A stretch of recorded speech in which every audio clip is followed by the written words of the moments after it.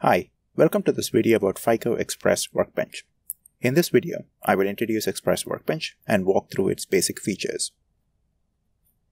If you don't already have the free community edition of Xpress, you can get it from this website. All Mosel files open in Workbench by default. I'm going to use a simple example to demonstrate its basic features. You can find this example in this location in the installation. I'm going to open this chess model in Workbench.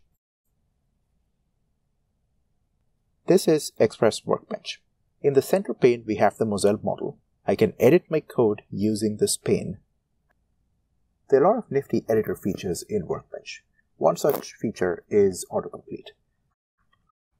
If I start typing in, say, large, I can see that there's an autocomplete dropdown that gives me an option to pick large. Similarly, I can do things like duplicate lines easily. I can move things around up and down, all of which is enabled by keyboard shortcuts, and also you can find them in the drop-down menus as well. Workbench also auto-saves all of your changes, and there's also unlimited undo, so if I keep on doing Ctrl-Z, I can get back to my original code. Once you have finished coding up your model, there are a couple of steps that you need to take to run it. The first step that you can do is you can compile your model. To compile your model, you can go to the menu bar and click on this build button over here. That works, or I could use the keyboard shortcut Ctrl-B. When I do a build or a run, you'll notice that I have a console here at the bottom which prints out certain messages. So in this case, it's saying it is completed compiling this particular model. Once I compile my model, I can run the model. To run a model, I can click on this play button here at the top, or I can hit Ctrl F5 on my keyboard shortcut.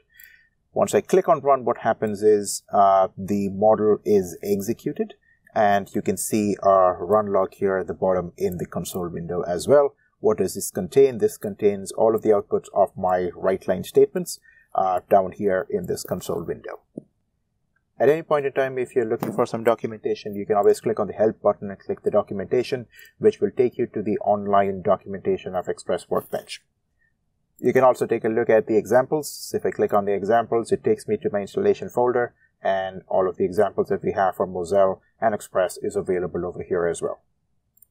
Thank you for watching the introduction to Workbench video. We have other videos that describe the debugging and insight features of Workbench and Mosel that you can watch to learn more about Xpress.